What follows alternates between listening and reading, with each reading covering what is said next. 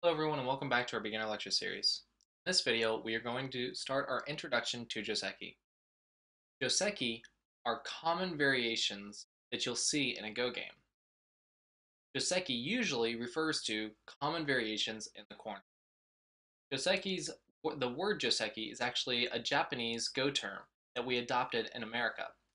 Joseki is used in other sports such as common variations or common patterns or common ideas. For example, a baseball game, a common Joseki would be to step up to the plate, and when your opponent throws the ball, you hit the ball at a certain position. While this can be expanded upon for professional players to various different kinds of Josekis, it should be noted that Joseki is simply common patterns. So, Joseki is something that's actually available for free for you to look up online. Studying Joseki is actually how you can become very strong very quickly because you will have strong shapes, strong patterns in the opening.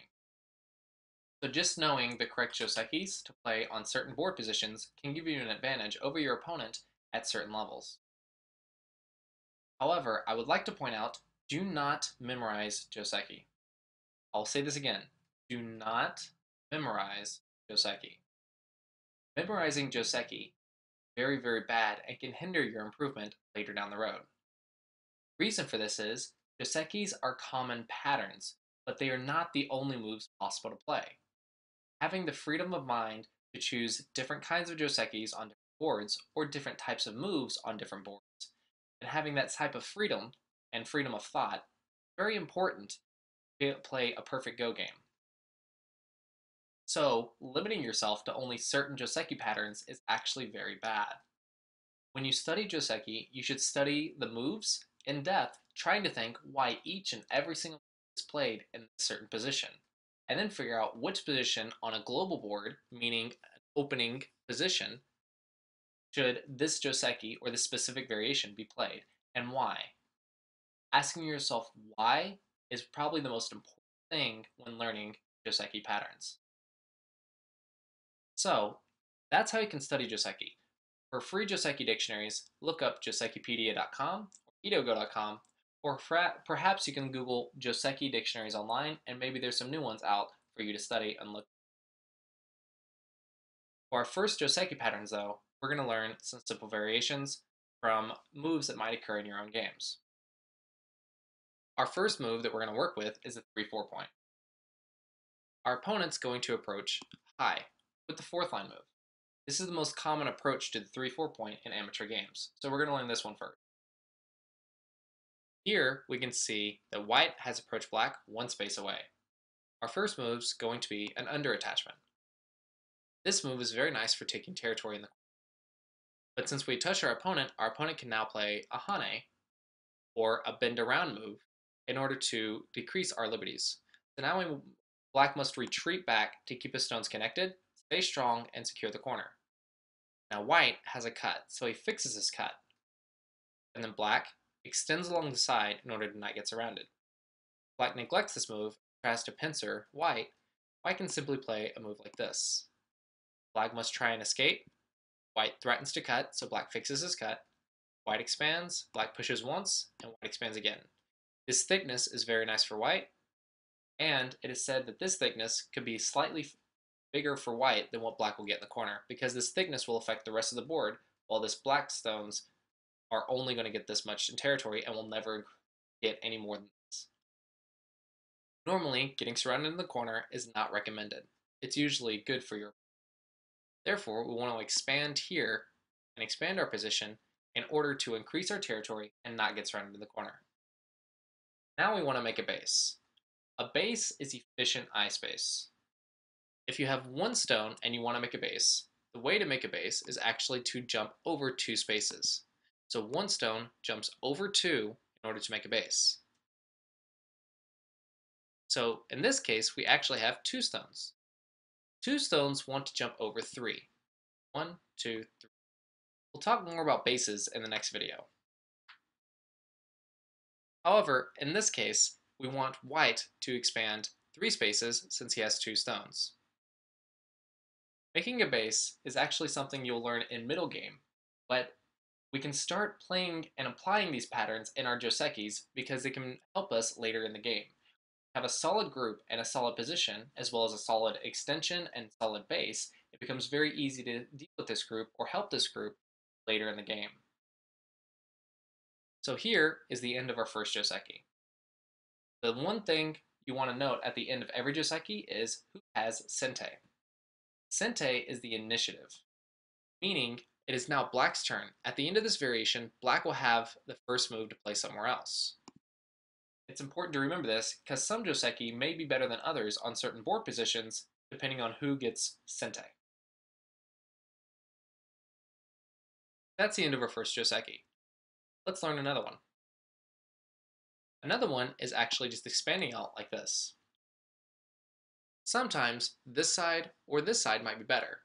So when you're choosing a Joseki, try to figure out which side you want to be on, and then choose the Joseki that puts you on that side.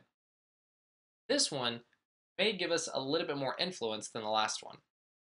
So this means I want to put more emphasis on a center position or a center influence, or perhaps getting control of the center or reducing my opponent's influence, and that's why I'm playing this type of Joseki. May sound complicated, but when you learn this later down the road and you learn influence and you learn thickness and center moyo, then you'll need to remember that some Josekis actually can help you deal with those influences. Our Joseki here is, since Black expanded to the side, White's going to try to take the corner. White touched, so Black hanes. White expands back to stay connected. Black has a cut, so he fixes with the tiger's mouth. A tiger's mouth is very good for making eyes. And then White expands his base. 2 stones want to expand 3 if possible. In this case, White can expand this far because if Black goes in, White can play the diagonal, and Black has no way out. If you're unsure or you want to be a little bit more secured, then you can play this way. Just note that it is a little slow, but it is a little bit more secure. This move, however, is the proper move. So this ends our second Joseki. In this case, Black got Sente again. Alright, so we learned 2 Joseki with this 3-4 point. What about with the star point? The most common approach you'll see with the star point is actually the low approach. The simplest Joseki with the star point is just backing off and expanding along the side like so. White will slide into the corner. Now note, we played the second line. Normally you want to stick to the third line. However, in this case, when we stick to the third line, our opponent can play Ane, and we have bad liberties. So now we want to expand down. And our opponent can block the corner, and then we extend like this to make a base. So let's compare this to the actual result of the other Joseki. If we simply slide under our opponent and not touch, because touching will help make your opponent strong. Our opponent blocks with the 3-3, and now we expand along the side like so. The difference is we didn't make this exchange. If we play this way, I do not want to play this move, and then expand. Reason is, later in the game, we may be able to play this move. And this move's much better than this move. Some players may ask, well, can't Black block immediately? Yes, Black can. However, it's a little bit slow to play right now. Sente's a little bit bigger than this. So this is Joseki, and Black has Sente.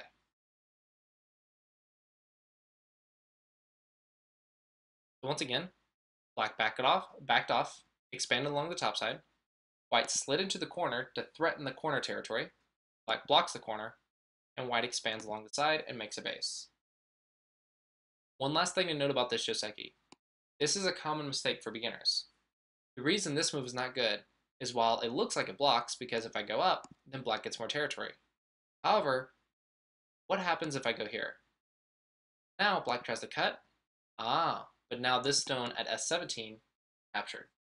So even if Black can surround me, Black loses his entire corner territory. Normally this is not recommended. Rather, just play here. White expands, and Black will get Sente.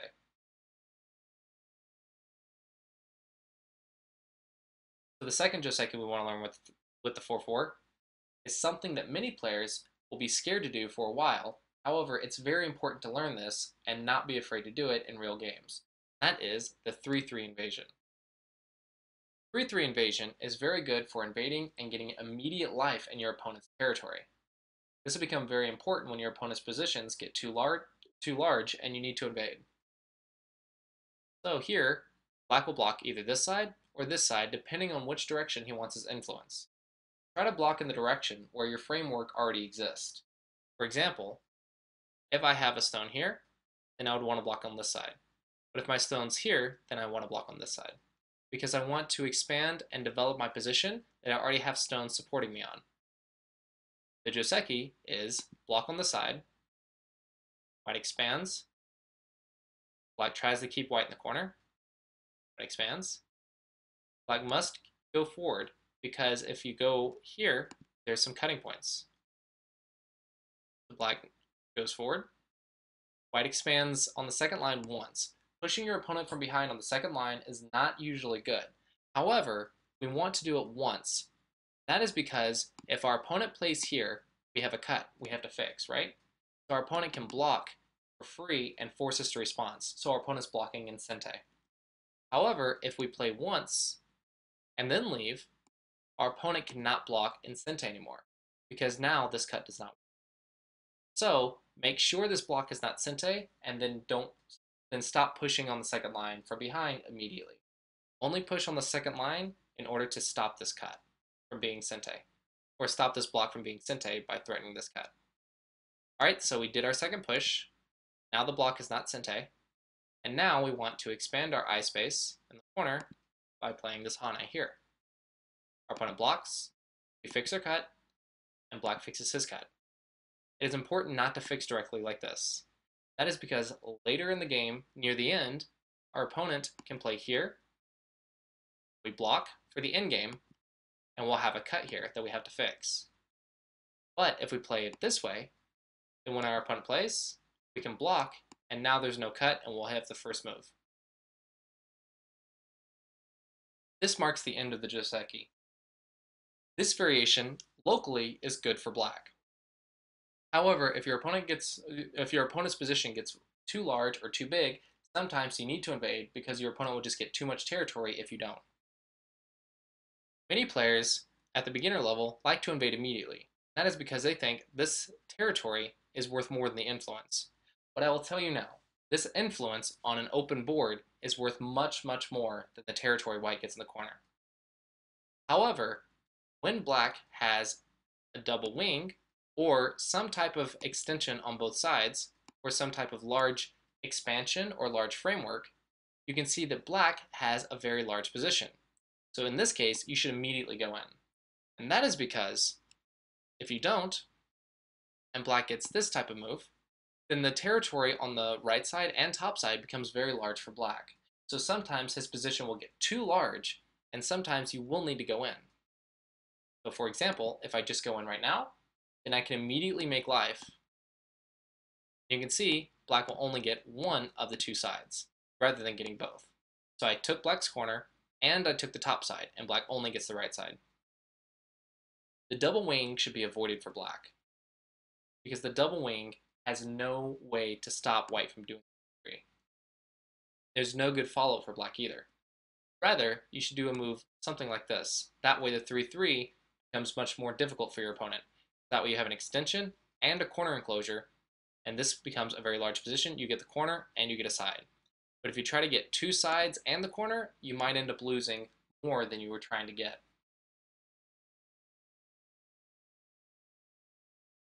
Our last move is the 3-3. The 3-3 has a couple of simple Josekis. Our first one is a one-space approach,